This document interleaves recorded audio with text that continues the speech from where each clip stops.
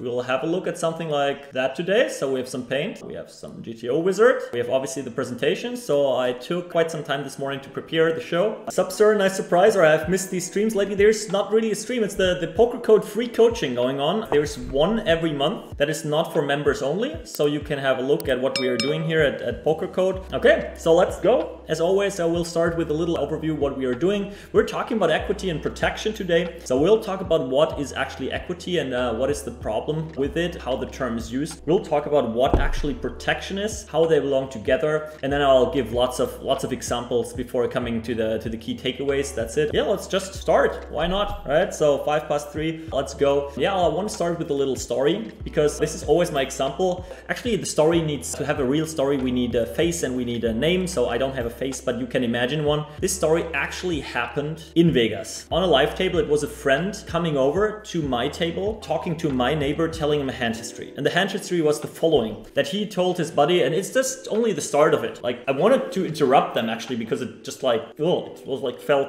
weird what they talked about. I don't remember the end of the story. Let's just say he got stacked. But yeah, the story is the following, that hero in this story open raised, let's say red kings on the cutoff, and the button calls. And on the flop, let's say this is a 6.1 big blinds in the middle, whatever that is. And we are playing 100 big blinds deep. That is important as well. The board is queen 7-6 with a flush draw. So lots of straight draws there, a flush draw. And this guy, let's call him Kyle from the US. Kyle taking rock for rock, paper, scissors, this type of guy. And he decides to bet 75% pot. And his reasoning is he does it for protection. So now this is the first question for the chat. Where do I see the problem? Or am I wrong and Kyle just does a great job betting for protection here? Leila is saying drawing hands have too much equity to really protect with 75% sizing, and realizing of equity is also higher in position than for out of position. Geduld bitte says the board changes, not shift over time, shift over certain runouts. Two big investments for protection. Protection against what? I like that. Subano, protection against what? So everything I read is right. Wrong size, better bet 2 times pot against ace 4 in green, small would be better. Not folding hands that have good equity. The only protection we get is folding hands that have 2 or 3 outs. High equity draws, the draws you're protecting for are not folding, right? So you see, you get the point. Like, this is everything that I try to get out of here. It's just like, actually the question, what are you protecting against? So I'm always missing the against, right? If you cannot be precise with that, you mess up stuff like that. What you're doing is you're building a huge pot out of position against hands that either have you beat or that have very, very good equity and playability or equity realization in position against you. You bomb it against flush draws, against straight draws. You're pretty much setting up a really bad spot for you to play in a big pot out of position when the board changes and you don't have anything strong anymore. On pretty much most runouts. If the runout is deuce-deuce, good for you. It's still not nutted what you have, but yeah, that's kind of it. And what does protecting mean? And you got it in the chat perfectly. It's like, protecting means kind of being safe of something. And what are you safe of here? It's like, yes, villain folds pocket deuces without a spade. He folds pocket fours. He folds ace 3 of clubs. So all those hands have either like 2 or 3 outs against your hand, which is like another point that was great to read and important is like, that's not okay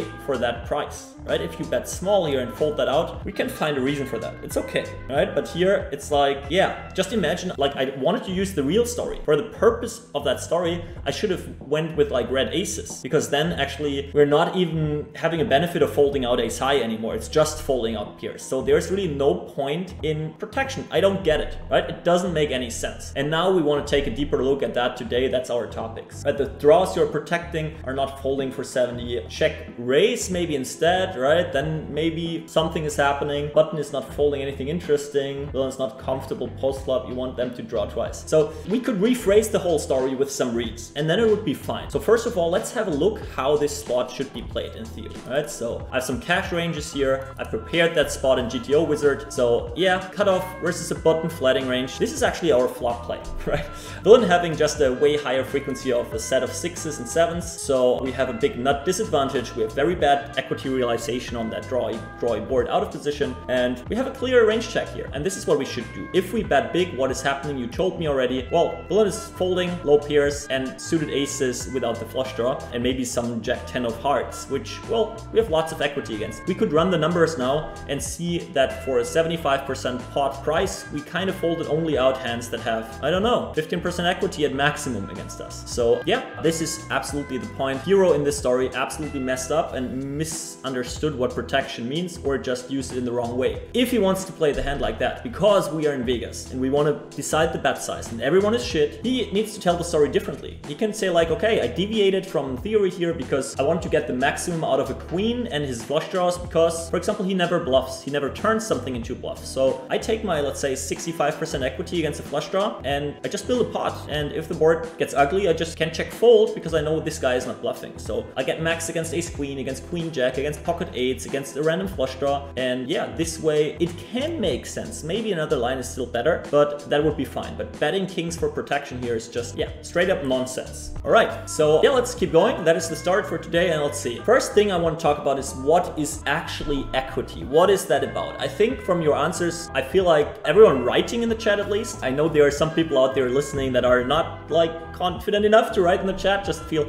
like there's no wrong answer, or I won't give you shit for wrong answers, so better like that. It's like, for those that answered, it seemed like it's pretty clear what we are talking about here. So it's like, I just gave you an example to have the brainstorm going a little. What is equity? You hear that a lot, like that I bet a hand because I have equity. Like I continue with my flush draw because I have equity. Like I have good equity in this hand. I have this and that. I need to continue. My hand is too strong and so on. We're like, it's just such a term that is used way too often without being precise. And this is one of the major key takeaways of that coaching already is we want to be precise. And what do we have equity against? Let's have a look, right? If we have pocket queens here, we could say in general, we have good equity on that board. What we actually mean is that we have very good equity against villain's total range. Or maybe we mean that we have good equity against villain's continuing range, whatever the action is, right? If we just say like a random example, like if we have queens and villain has kings, we have very, very bad equity. We would actually have better equity just holding a flush draw, or obviously holding the nut straight. If villain has the nut straight, we better have again the set or the flush draw and not the second best straight. So it's like, it's always important to know, okay, what do we have equity against? And it's even more important when we are on the bluffing part. When we are like having weaker hands, it's still important to know, okay, what are we trying to draw to? What do we beat? Do we actually have equity against hands that villain calls the flop with, calls the turn with, calls the river with? Or do we just have equity against his folding range? How important is it for us to fold out the range he would fold now if we bet? Does he have equity against us? So this is all the terms that are flying around there is important for me here, but the main thing is to be precise. The more precise you are, the better in the long run, right? It's like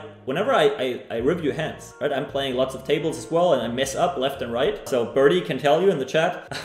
And it's just like, yeah, I look it up and then like, usually I understand, okay, what I did there didn't make sense because I was just clicking buttons. Whenever I play less tables maybe, or I'm like really in my A game and I like, or what I like doing, for example, recording a video for Pokercode, I'm talking while playing a lot. And then once you start talking, you start making reasonings for every move you make. And then once you speak out things loud, it's like usually a way better thing you end up with doing already, just because you get to be more precise. And this is kind of the thing I want to start doing from now on for everyone, is just that we say equity always needs reference points. We cannot have equity. We can have equity against something, against the folding range, against the calling range, against the 3 times calling range, against the check raising range, against a specific hand, anything, right? So this is just the way we want to use that. I have good equity against his call-on range. This might be something that we think about bluffing flop and turn, because we might still improve and we know, okay, even if we improve, we still have like a value bet against his range. Maybe we only are doing okay against his check down range. We try to bring that hand to showdown, make our hand, or just like have a hand in a way, but we have no value bet. It's like, it tells you whenever you say something like that more precisely, it just tells you your actions that make sense a little more. All right, I'm just reading every now and then the chat. Do you still not bet the kings when you're only 25 big blinds deep? No, it's a totally different spot. My equity realization is way better. I can close the action on the turn pretty much by overbet jamming, something like that. So absolutely totally different spot. For 25 bigs, we can bet a lot there. All right, so let's keep going. It's like always, I made that presentation once and I have no clue what's up next. That's kind of a pattern in my coaching. So we all will be surprised together what's next. And okay, let's see. So coming to that, I teasered like that in the Pokercode channel that we will see how I put Donald Trump, Dan Bilzerian and Bob the Builder into that coaching. And now instead of looking at equities, we want to look at protection, what it actually means. Now let's first go with